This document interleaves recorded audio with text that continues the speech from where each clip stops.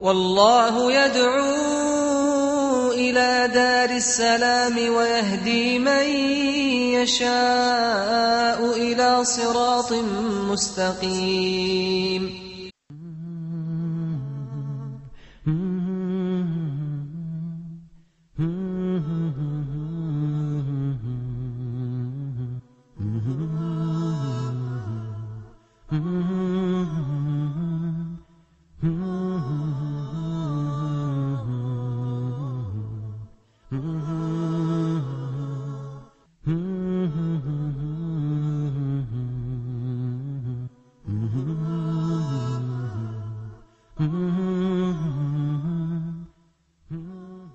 بسم الله الرحمن الرحيم. الحمد لله والصلاة والسلام على رسول الله وآله وصحبه ومن اهتدى بهداه.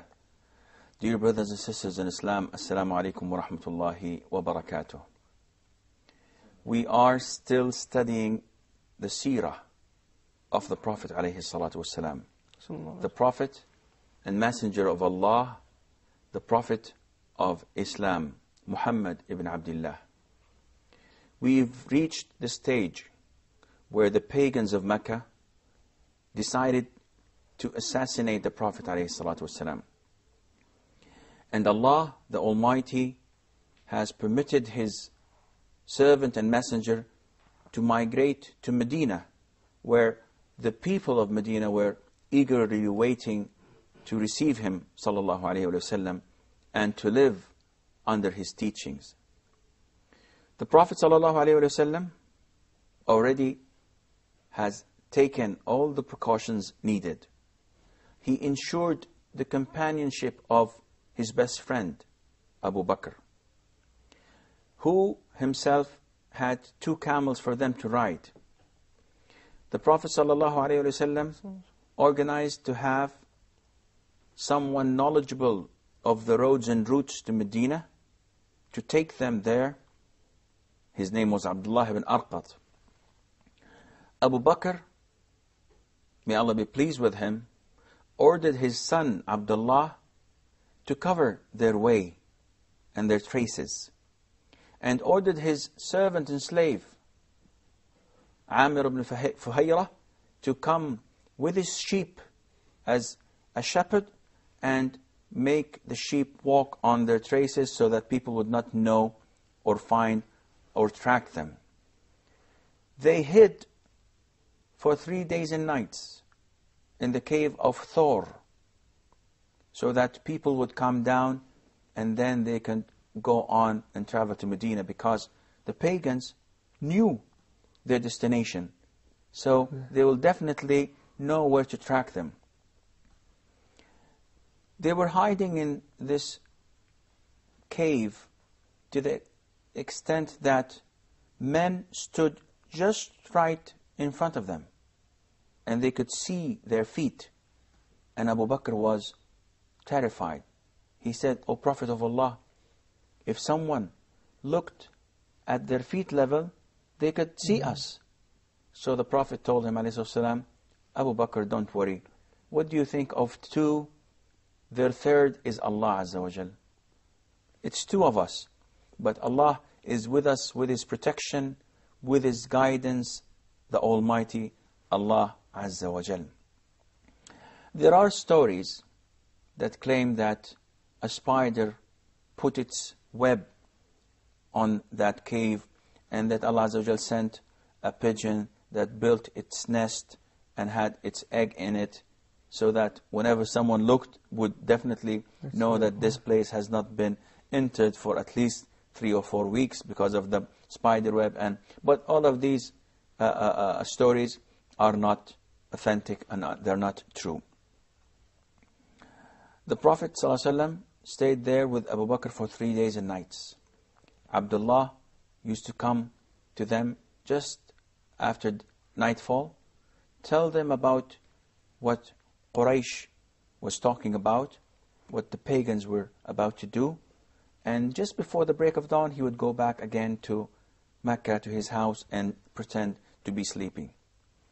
Abu Bakr took in this trip all of his possessions.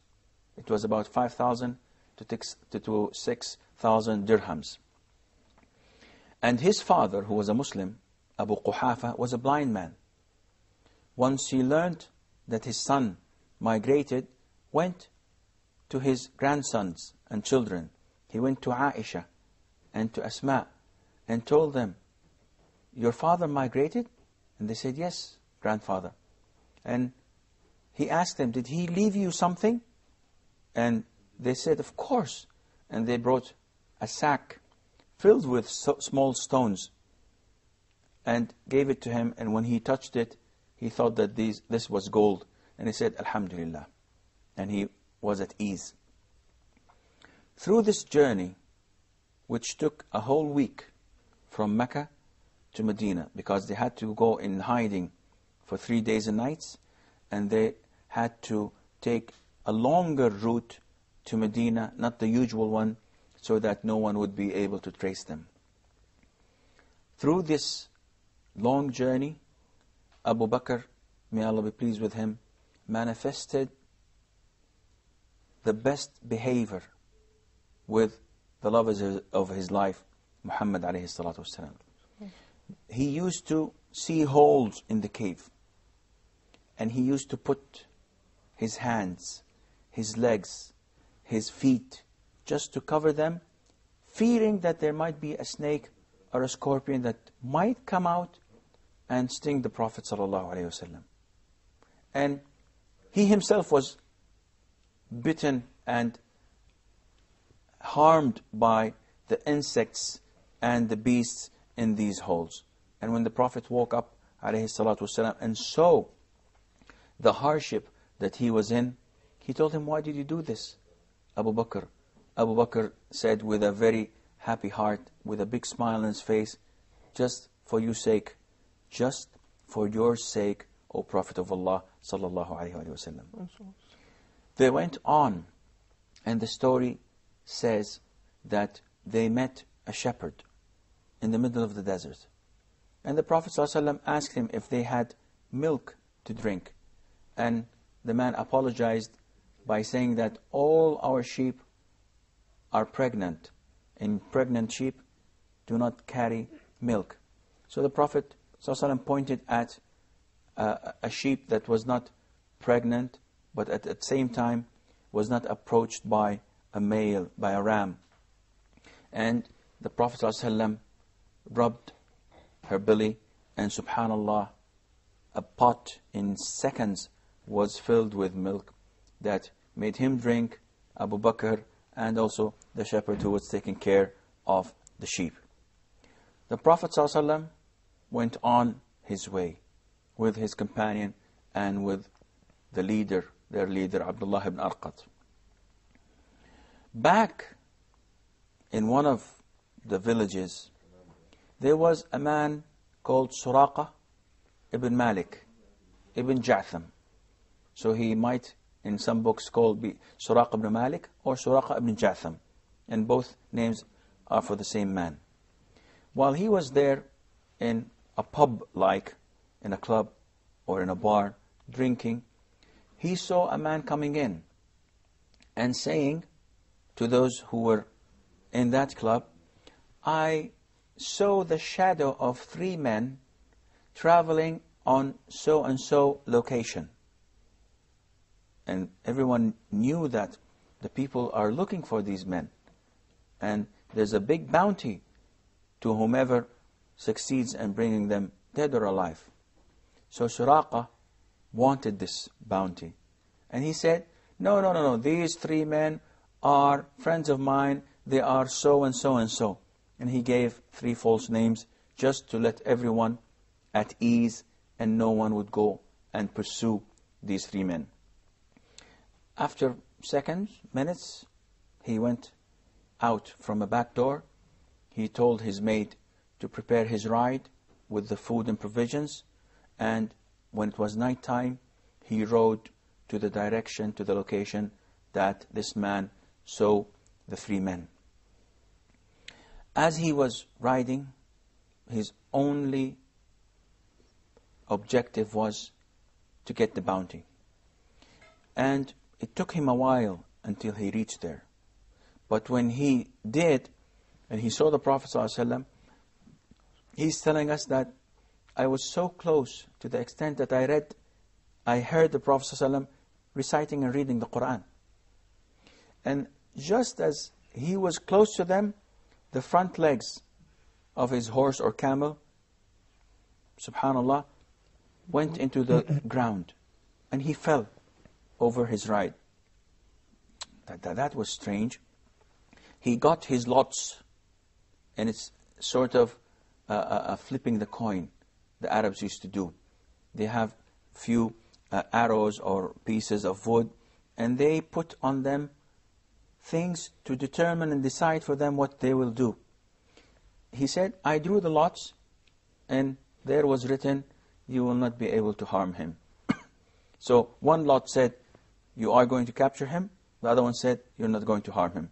So he said, damn it. And he went again. While he was on his way, he drew the lots again. And it came, you will not be able to harm him.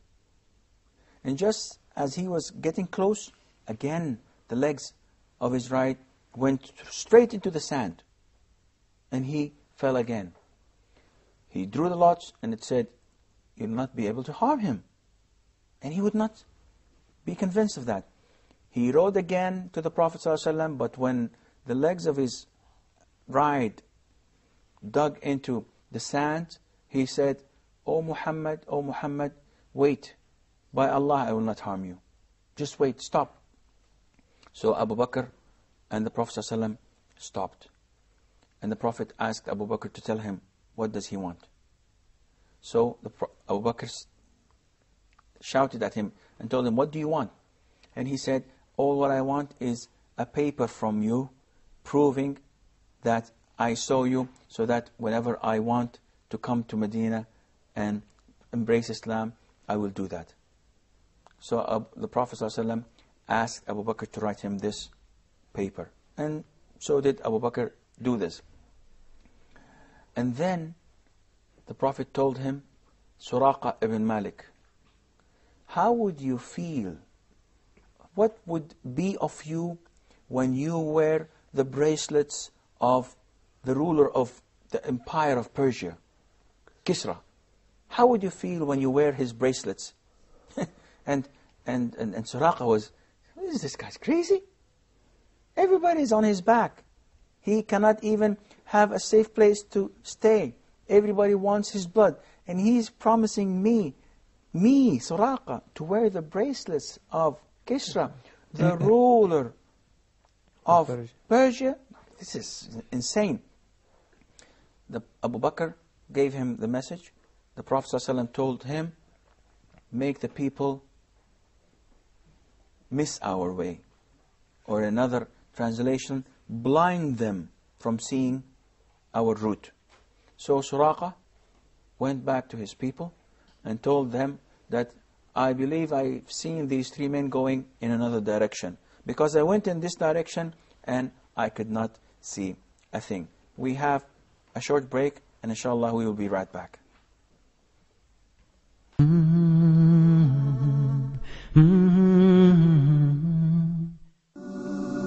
If you're 18 or if you're 80, if you've been Muslim for 50 years or 5 minutes, this is a show for you.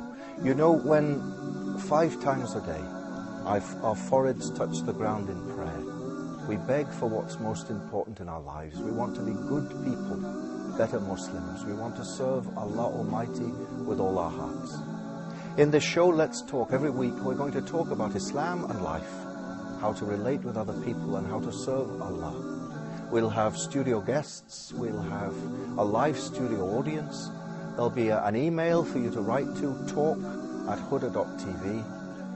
So if you're looking for something different, looking for something that will make you think, maybe even touch your heart, this is the show for you.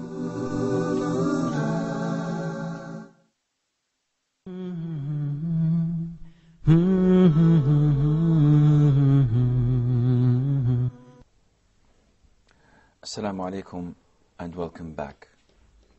Suraqa ibn Malik. He was a bounty hunter.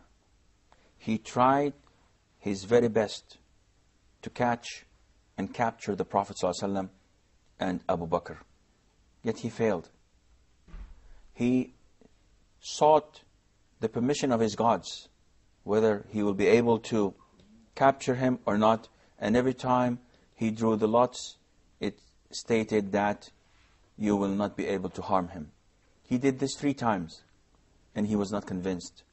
He followed the Prophet ﷺ until he was really close to him, to the extent that he could hear the Prophet recite the Quran, yet the legs of his ride went through the sand, and he felt. He fell 1 and 2.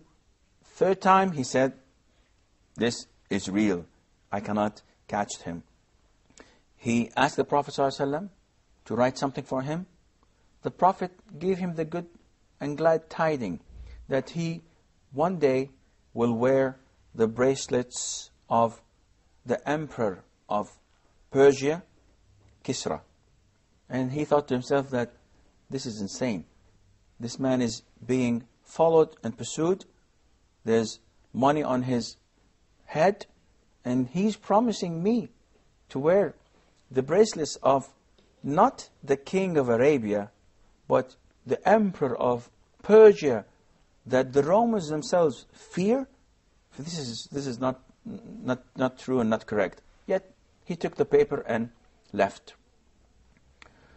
The Prophet ﷺ and Abu Bakr continued their way to Medina. The people of Medina, every single day of the past 7 days, used to go from sunrise until sunset, awaiting the presence and the coming, the arrival of the Prophet ﷺ. But as we know, it took him a whole week to reach there. They wanted to greet the Prophet ﷺ. They wanted to meet him firsthand. They knew that he was the mercy to all mankind.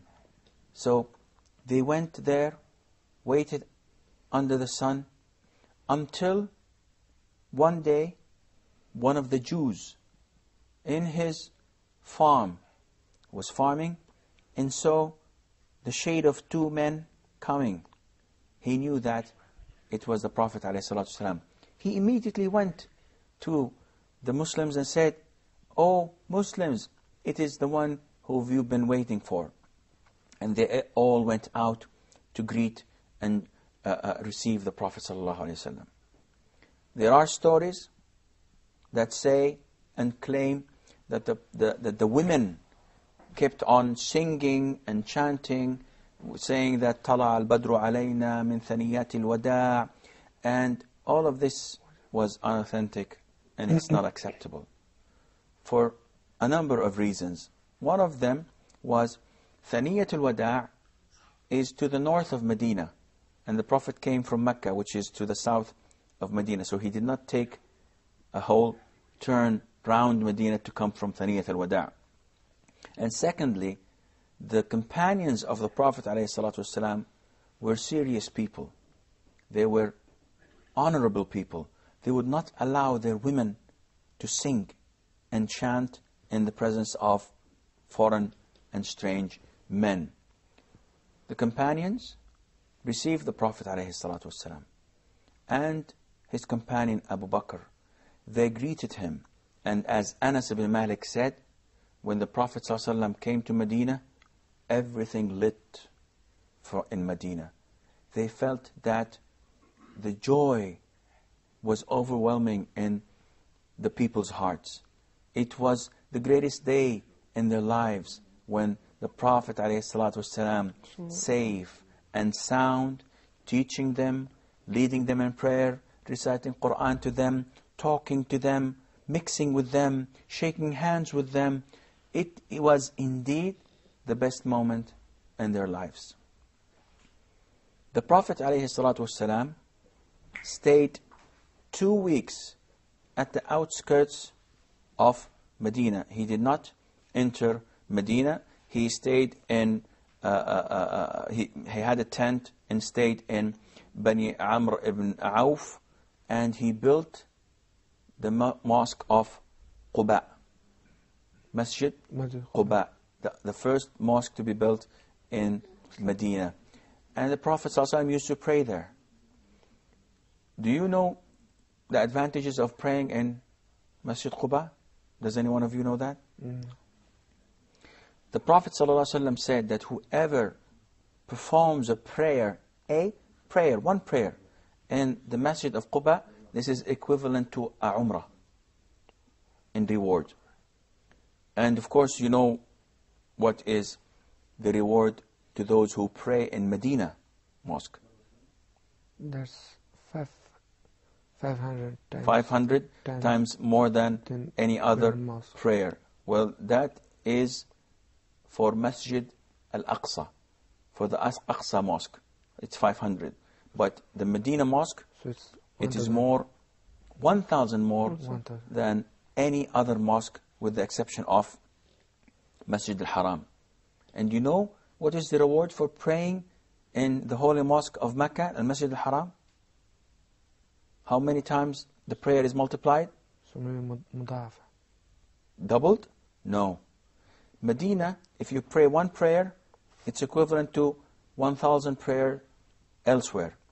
If you pray in Masjid al-Haram in Mecca, it is 100,000 times better and more than any other masjid. So the reward is enormous to those who pray in Mecca and Medina. The Prophet ﷺ stayed for 2 weeks in Bani Amr ibn Auf, and he managed to build the Masjid of Quba. And after 2 weeks, the Prophet ﷺ decided to enter Medina. So Bani Najjar, who are his uncles from his mother's side, came in full armor to protect him and to give him a good convoy with him. So he went to Medina, greeted by more than 500 of his followers, the Muslims, and this by itself was a nice way to receive the Prophet ﷺ, and it threw the fear in the hearts of the Jews, who knew that he was the messenger of Allah Azza wa Jal, but refused to accept his call and his message. The Prophet, while passing by every single house, everyone would come out and say, "O Prophet of Allah, let me host you. It's an honor that is second to none." But the Prophet said, ﷺ, "No, leave the camel." And his camel's name was al-Qaswa. And the Prophet's, ﷺ, it was the habit of Arabs to call their animals, to call their belongings. The sword has a name, the camel has a name, the mule has a name. And the Prophet ﷺ kept on telling them, leave the camel, because this animal has been ordered by Allah. And the camel kept on walking slowly until it came to the house of Abu Ayyub al-Ansari, where it stopped. Abu Ayyub al-Ansari was one of the companions of the Prophet ﷺ, and his house was made of 2 stories. So he told the Prophet ﷺ, "O Prophet of Allah, you stay on top and we'll take the ground floor." The Prophet said, "No, ﷺ, let us have it the other way around." Abu Ayyub said, "Prophet of Allah, I cannot imagine me being on top and you are on the bottom. This cannot be. You are the messenger of Allah. You should always be on top." This shows you the great love they had to the Prophet ﷺ, to the extent that the Prophet told him, "No, we will take the bottom floor, the ground floor, because people come in and out. It will be difficult for people to come in and out if you were on the ground floor and we were on the top floor." Abu Ayyub says that we were so sensitive to the Prophet ﷺ being below us, to the extent that if water was spilled on the floor, we used to get all the garments to dry it so that not even one single drop would fall by mistake on our Prophet. they're talking about water. And they don't want one single drop of water to fall on the Prophet ﷺ. The people of Medina used to come on in and out to visit the Prophet ﷺ, to give him the pledge of allegiance, to accept Islam, and to learn from him whatever the Prophet ﷺ had to teach them. In that era, the Prophet ﷺ, faced with the problem of those who migrated with him, and they were called al-Muhajirun. This is their name. The one who migrated. Immigrated. Yes, al-Muhajirun. And the people of Medina, who were known to be al-Ansar. So we had the al-Muhajirun and al-Ansar. The Prophet ﷺ was faced with a problem. The Prophet ﷺ was faced with a problem. And that problem was that those who migrated from Mecca left their properties behind them, left their money. They came with nothing except their garments. So the people of Medina were farmers, were merchants, had lots of money, lots of good things in them. So the Prophet ﷺ had to solve this problem. And he did so by associating one Muhajir to another Ansari. So one from those who migrated, he made him a brother to one from the people of Medina, the Ansar, and told them that this bondage is something so strong to the extent that if one of them died, the other inherited him. So it was even stronger than their blood brothers. They were associated together. They were made to be brothers in Islam, and this is indeed the strongest brotherhood available. I'm afraid that this is all the time we have for today's program. So inshallah, until we meet next time, fi amanillah. Wassalamu alaikum wa rahmatullahi wa barakatuh. Mm-hmm.